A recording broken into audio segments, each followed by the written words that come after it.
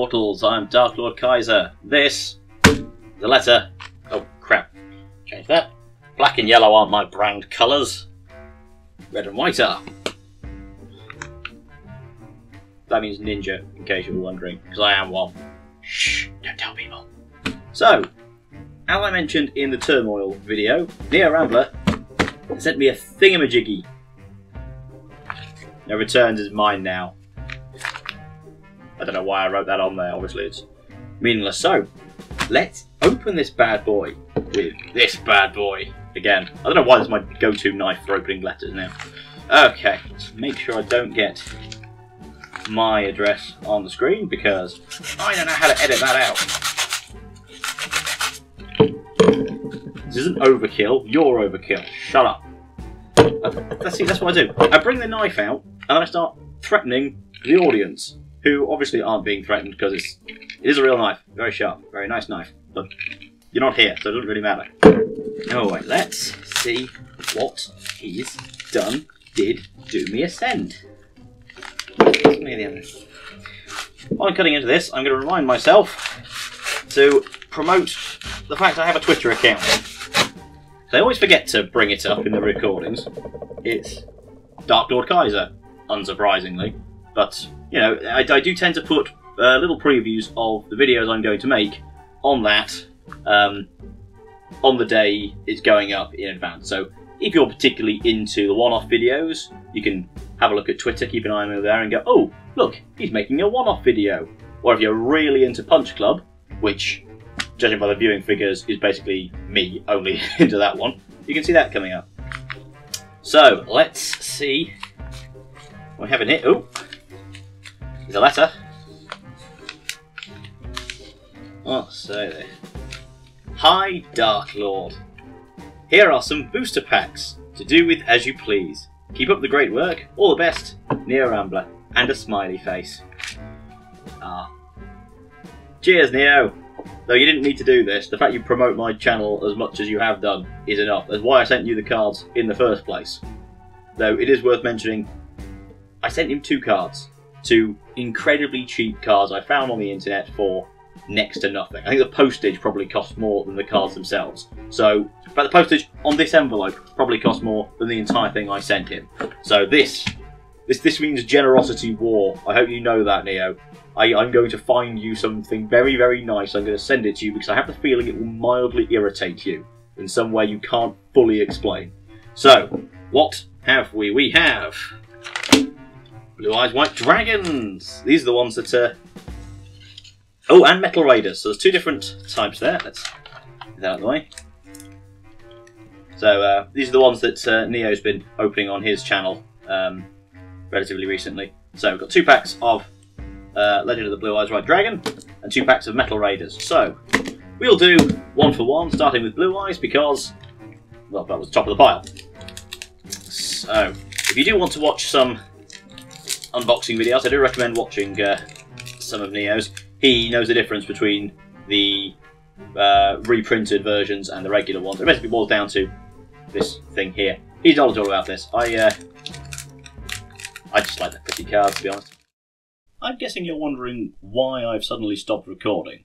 It's quite simple. I didn't stop recording. I kept going for about 20 minutes opening these packs of cards. Unfortunately, my camera decided it was going to stop recording. I'm not 100% sure why. I think the battery may have been low. So, yes, it just up and stopped doing anything. So now I've got to try and think of a way to, you know, not tease you about what's in these packs and still somehow make this entertaining. So, that's going to be an interesting challenge. Cue the music. We've got The Wolf Among Us, Silverfang, the obligatory 420 Blaze It reference, Firegrass. I bet you didn't know the Kama Sutra was a card, because it isn't, it's a different book of secret arts. What's in there? Who knows, it's a monster egg. Our first of the shiny boys, Stop Defense. The card that every time I see it I misread as media, Medabat. Before it was a song, it was a giant green-eating plant, Maneater. The one with a really awkward name to pronounce, Misairuzame, which I think is coming from the Japanese pronunciation of the word missile. Missile. Some presumably some kind of fish. Who knows? And Steel Ogre Grotto number 1. I don't have a joke for this one. It's just a big metal rock thing. Yay! Next up, a staple of Pegasus' deck, the Illusionist Faceless Mage, which always confused me that I never made a 2 version of that. I think they missed a trick there. Armoured Zombie, armoured everywhere except the head. The one place a zombie would probably actually need armour. Morin Fen. That's another one with a weird name. And a weird face. Dirt Face the card, who knew? Electric Lizard. Fun fact, this is one of the earliest cards I ever owned. Came in a booster pack I got when I was a wee lad. Useful little effects. If a non-zombie type monster attacks Electric Lizard, they can't attack the following turn. Useful for locking your opponents down. Unless they use a zombie deck, in which case it's useless. Next shiny boy. Cannon Soldier. Very useful little card. Contribute 1 monster to inflict 500 points of damage to your opponent. Quite useful for decks that can quickly summon lots of things to be used as cannon fodder to get that last little bit of damage in on your opponent. The Immortal of Thunder. Flip effect. You gain 3,000 life points after this card is flipped. You lose 5,000 life points when it's sent from the field to the graveyard. Very useful if you're running a deck that doesn't have things sent to the graveyard. Useless for everything else. Musician King. I believe this turned up in the anime once as a bit of a filler episode. Not very useful. I don't know why this was the main card of that one guy's deck. Sagi the Dark Clown. One of Seto Kaiba's earliest favourite cards, often used in conjunction with the Card Crush virus, which, as I recently learned, they've changed the effect of to some degree. And finally, we've got the 7 coloured fish, which, from looking at it, doesn't actually seem to have 7 colours. 1, 2, 3. Yeah, it's 4 colours. It's a 4 coloured fish you've got there. Oh well, still nice to see the Lugbutt community getting some representation. Next up, we have Root Water. If you have any idea why it's called Root, let me know, because I haven't got the foggiest. Wasteland. Field card spell that boosts attack, zombie, and rock type monsters. Full 20 Blizzard is back, Fire Grasp, be gone with thee, I'm bored of you already. Nemuriko. Adorable little mermaid thing that is a spellcaster rather than a fish, for reasons that I'm sure made sense to its artist. It's time for our next shiny boy, it's Fissure, destroying the opponent's monster with the lowest attack. Tripwire Beast. A zappy boy with the face of someone who's just farted and is waiting for you to smell it. Steel Ogre Grotto number 1. Still haven't thought of a joke. Giving those cold-blooded dinosaurs a little extra power on a cold night, it's Raised Body Heat. And Hard Armour. If you weren't hard, you wouldn't be very good as armour, would you? And this card looks just as cardboard as all the other ones. So it can't be that hard. And that brings us to our final little pack. We've got Dragon Piper. Unless your opponent's running a Dragon Capture Jar deck, is entirely useless. Which means it is entirely useless because I don't know anyone who's ever used that card. Ground Attacker Bugroth. A battle robot that was once used for sea warfare. Well, it is not a ground attacker, is it? What the hell's a Bugroth anyway? Grass Clown. One of a pair, Grass Clown and Dream Clown. When this card is changed from defense position to attack position, return 1 monster on your opponent's side of the field to the owner's hand. Dream Clown had a similar effect but destroyed monsters instead. Mask of Darkness, another shiny boy. Flip effect that returns trap cards from the graveyard to the hand. And our one and only super shiny boy, 7 Tools of the Bandit. A counter trap that counters other traps for only 1,000 life points. Guardian of the Labyrinth, a monster that guards the entrance to the Netherworld. Well, then he's not guarding the labyrinth, is he? Why would the labyrinth need a guardian? Once you're in the labyrinth, you ain't getting out. That's the point of the labyrinth. Unless you've got string, apparently. Ancient Brain. A fallen fairy that is powerful in the dark. It is so ancient his brain has gone on the outside of his skull. That's not where brains are supposed to be. The skull's there for a very, very important purpose.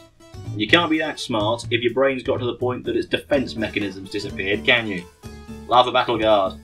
Watchers of the early anime series remember this was one of the symbols of friendship between Joey and Tristan.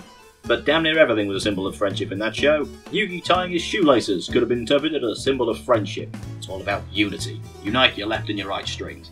And last, and not exactly least, but there anyway, Tremendous Fire. Inflict 1,000 points of damage to the opponent, and 500 to yourself, cause why the hell not? And there we have it. Those are all the cards that were in the package that was sent to me by Neo Rambler. Oh, Jesus wept. That took so long to make. Yeah, it's currently about 40 minutes after I originally intended this video to be live. I like to have my videos come up every couple of days at about 6 PM Greenwich Mean Time. It's past that time now. So I haven't even finished putting the video together. I'm recording this, put in the video, to then render the video, to then put it online, and then I've got to add the stuff in the end card at the end. Oh god, only knows when this thing's going up. On the plus side, I am basically an animator now. Look at did you see all the clever animations I did? Shut up. Sorry. Well, hopefully that was at least mildly entertaining in some form or other. If not, well, I probably won't be able to do that again, so you don't have to worry about it. But, so yes, we do need to make sure I need to make sure I send Neo Rambler something in retaliation. Something time-consuming. Maybe. I don't know. I'll figure something out and send him something when I can. He'll probably tell me not to do that, but I'm going to do it anyway. You can't stop me. So once again, thank you, Neo Rambler, and to the rest of you, bye!